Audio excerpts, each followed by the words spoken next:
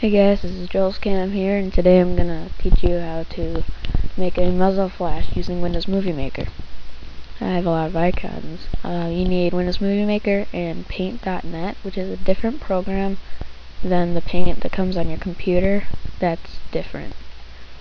So, and it might say unregistered HyperCam because I thought I registered it, but it must have expired. So all you need is your footage of you doing whatever it is you're doing. I'm wearing a Jason mask. It's kind of creepy. So you just have to make a video of you flinging your gun back, pretty much. I'm just gonna then cut out the parts you don't need. Like I'm going to split right here. And now, so I'll have this. And now what you have to do is find right before your gun went up. See, it went up back there, and move it back a frame. Now, you need Windows Movie Maker 2.6 for this.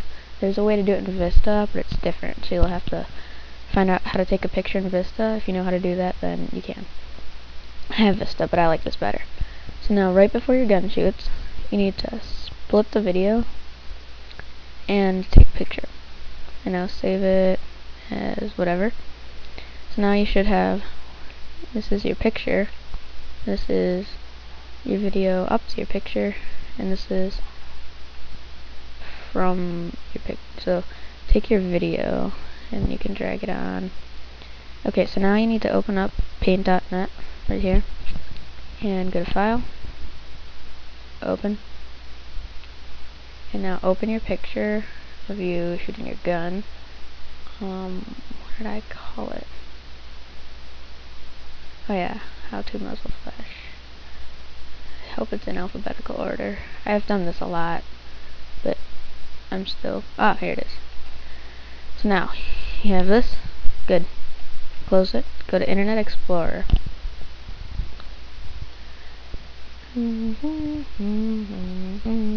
Okay, now you need to go to Google, that's my homepage, lucky for me. Alright, Mother's Day. Go to Images, and now search muzzle flash. And now you'll get a bunch of them. See, here there. I'm gonna take this one because it's one of my favorites. You right click, hit copy, and now go to your how to muzzle flash, or your picture in Paint.net, sorry. And now go up here to edit and hit paste into new layer. You need to put it in a new layer. So do that, and then it'll show up here. You can move it around, and then what you have to do is you have to rotate it. So you can right click and you rotate it. Okay, that's gonna be pretty good. And now what you have to do is over here, right under these shapes, there should be something called the magic wand. Click that, and now click your picture so that it highlights everything and around that. Go up to the top, hit the little scissors, that means cut. There you go. So now go back to your cursor and put it in like that. You can downsize it and rotate it in here and do whatever it is you want to do. It's going to be short, so it doesn't have to be perfect, but it should be nice. Like that. And go to File, Save As. And don't save it as a Paint.net. Save it as the same name, but save it as a JPEG.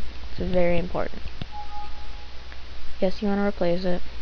This doesn't matter. Just hit OK, and hit flatten. Now go back to Windows Movie Maker, and now your picture should be updated. Okay, you want to take that, bring it on your storyline.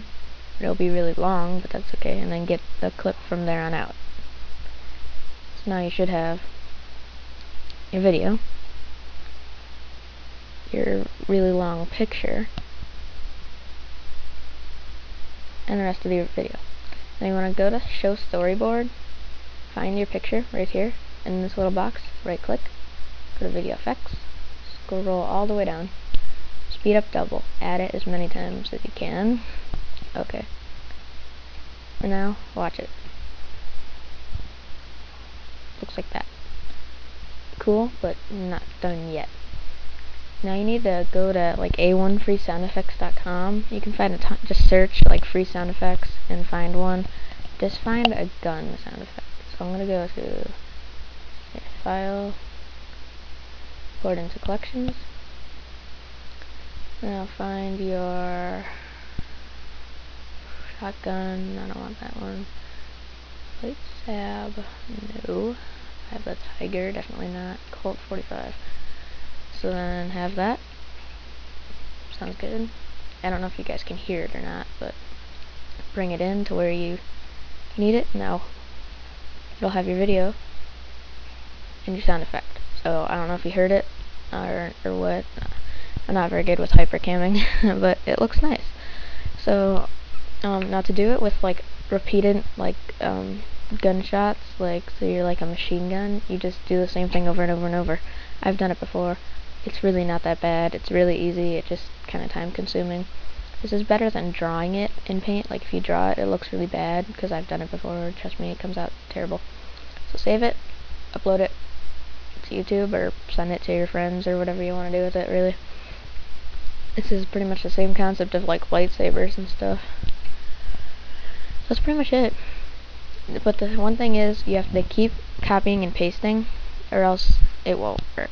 So like every time you want to add another, you have to go back to Google, copy it, and then paste it again. This is Joel's Cam, and I'm out.